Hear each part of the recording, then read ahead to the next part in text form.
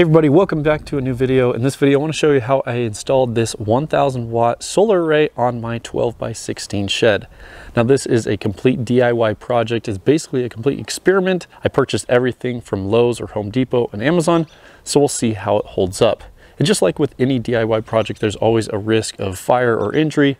So if you're going to try to do something similar, you take that own risk upon yourself, and I'm not responsible for what you end up doing. Now I'll throw up the specs for each of these panels. It consists of 3 of these PMR polycrystalline 325 watt panels. Now I found these 3 panels for sale locally for $450, so I got a really good price for them. They are unused, but they have been sitting in storage for a while.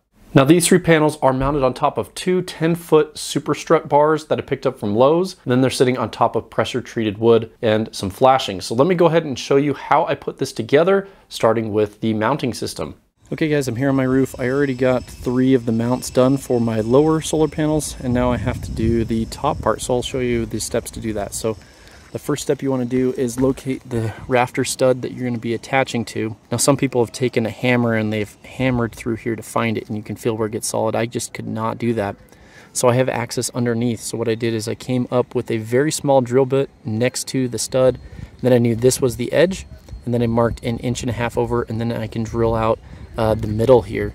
So next step here, I've done that for all 3 going down.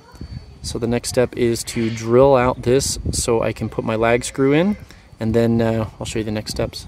Okay guys, I drilled out the hole and measured so it's all drilled out the whole way. So basically what you do is you take a piece of flashing that you cut with a hole drilled in it, you line it up with this, and you line it up with the hole you drilled here. Now this is like 4.5 inches, and it lines up with that hole. And then you take some really nice Henry's sealant here, and you're gonna plug this hole, because this is the pilot hole.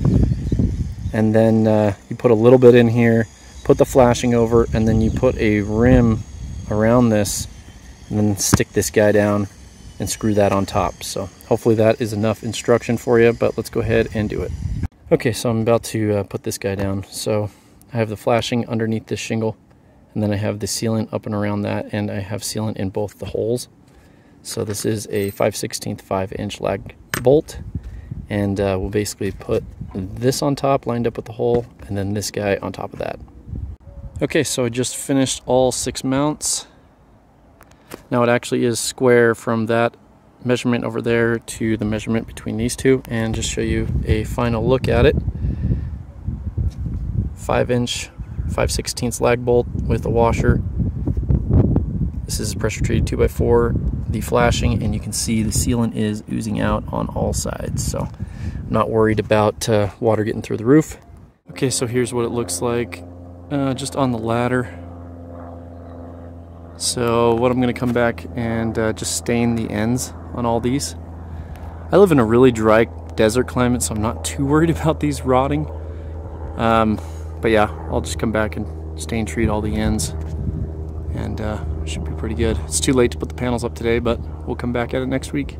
Now the next step of the project was actually determining how I wanted to route the wires from the panels through my roof into the attic. So I found this affordable Solar Junction Box. It's the Easy Solar JP 1.2, and here's a brief video of me installing it. Okay guys, new day. I'm just getting the Solar Junction Box installed on the roof.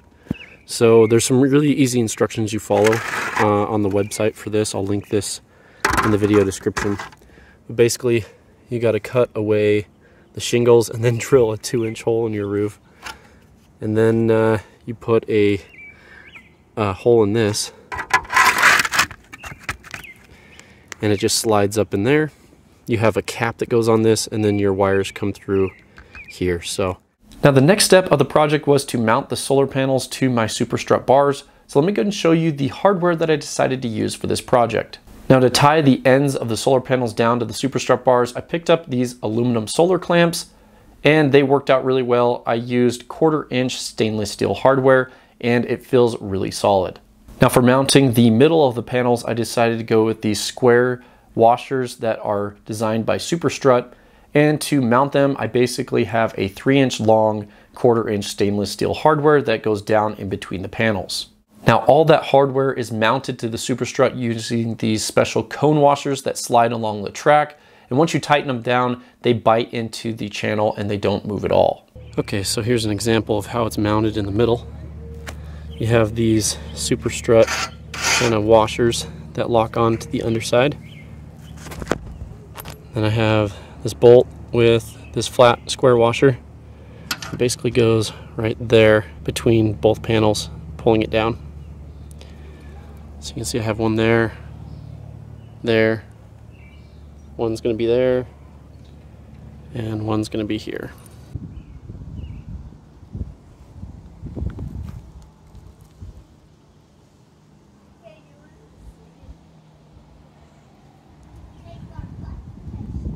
Now finishing out the panel install was fairly simple. All I had to do was put the third panel up, tighten all the hardware down, and it was very secure. Now in order to route the power from the solar panels, I use this flexible non-metallic conduit that goes down all the way to a 1-inch PVC conduit in the shed foundation. Now I have not finished this part of the project yet, but I do plan to trench and bury the wire and conduit all the way over to the house. Now if you're looking to do a similar project like this, I wouldn't say this is very difficult. Out of a scale of 1 to 10 on a DIY difficulty, I'd say this is around a 5 or a 6. And as long as you purchase everything right up front and have it all ready, it only takes about 5 to 6 hours to install this whole system. Now this works perfect for someone that's wanting to have an off-grid setup in a shed. You could think of this as a cabin with solar panels and have an inverter and battery system in here. Or you could do what I'm doing. I have this going down under the ground and then routing back to my power station and transfer switch to be able to use in a power outage and to run circuits to save power by using solar. Now maybe rooftop solar isn't your thing and you have space on the ground, or if you want a portable setup, I have a video about this portable solar panel array that I made, and this one is fairly easy and is less expensive because you just have the wood, the wheels, and some bracket mounts for the solar panels themselves, and I'll include that down in the video description if this is more of your cup of tea. In conclusion of the video, I know there are so many different ways to accomplish this same goal, but I wanted to come up with a DIY option that was fairly inexpensive, and I think I found a great solution. So hopefully this will be very helpful for some people looking to mount solar panels themselves. If you guys like the video, please give me a thumbs up. Thank you, and throw your comments down below. I'd love to hear your feedback about this system. Anyway, we'll see you guys in the next video.